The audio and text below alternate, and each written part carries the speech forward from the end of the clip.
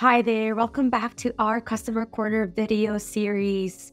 Today, I am going to be talking about filtering records using a Lambda function. And you may be wondering why I'm using a Lambda function, and the reason being is that our data in our database table is saved a little bit different than what you might be used to. So I'm going to make sure to show you that. But before we do that, let's talk about the example that we are going through today. So if you can imagine having a car's website, and in this car's website, you want to allow your users to filter different cars based on make, body style, year, and such. Now, over in our car database table, we can see here that all of the attributes for each of these car records are saved in one singular array. So in a different scenario, each of these tags would be saved in their own field. So we may have a tag for the color or the year or the body style. But here, everything is saved in one place. That's where it gets a little bit more complicated. And that is why we're using a Lambda function. So let's go to our API endpoint. In here, we are taking in a JSON object. And I want to talk a little bit about how this is structured so that you can get a sense on how we are going to be filtering. Let's go to our whiteboard and I can show you here. So in this example, the user is looking for cars that are SUVs or sedans. That's what this group right here represents. This second group here is basically saying that they also want these cars to be the color black or blue or silver. And then they want these cars to be the years 2022 or 2023. So that's basically what we are going to be writing out in our Lambda function. Let's go to our API endpoint and I can show you all of the steps that we are taking to filter out these cars.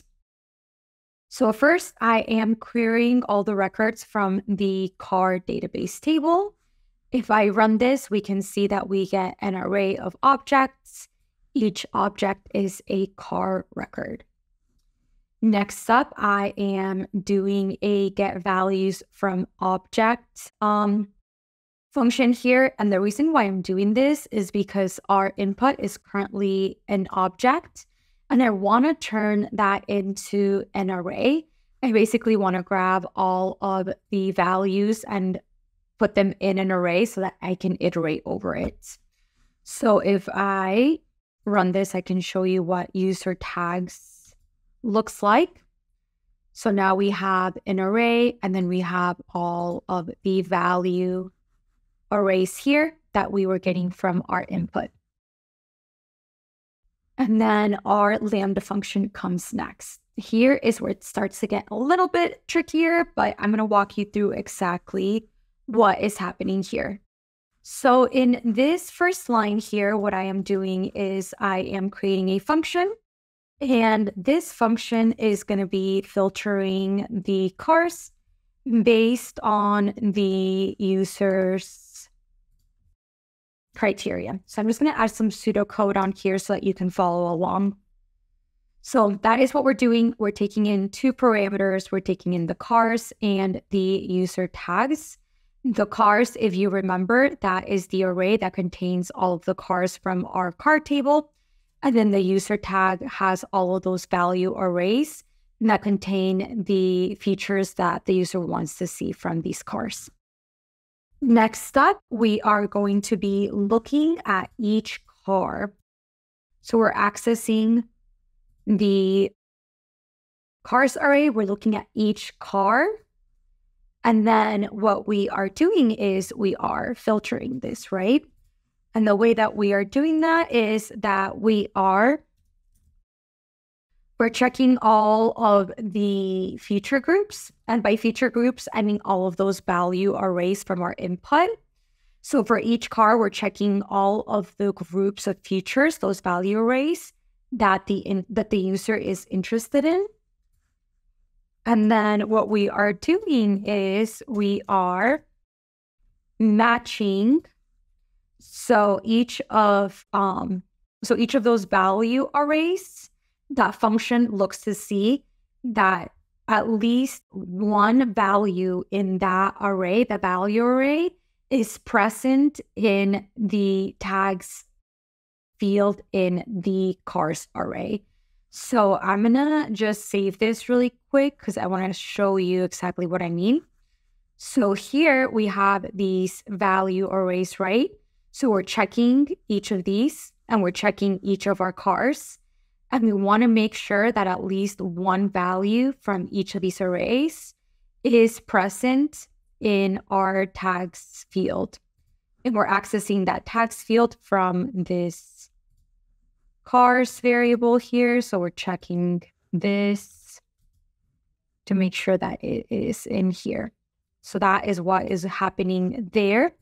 Let me open this back up. Okay, so let's keep taking a look at this Lambda function here. So then basically what is then happening is that, let me add the pseudocode here. A car must have at least one matching feature from every group of value arrays to be considered a match, like I mentioned before. If a car does match that criteria, they are going to be placed in an array. So then what we're going to have is going to be an array of all the cars that match that criteria, right? Next up in this line here, what we're doing is that we are actually using the function. So up here, we just created it, and then here we're actually using it, and we're saving the result in a variable called filtered cars.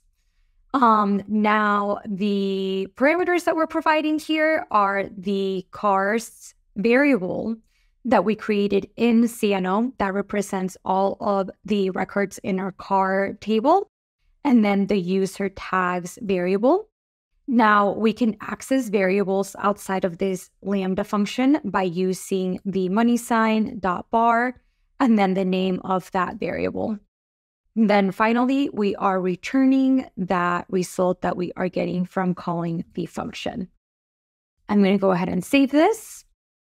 In our Lambda function here, we have the variable name filtered cars. That is what this is returning. And then that is what is being returned to our front end. So let's go ahead and take a look. If I go ahead and run this,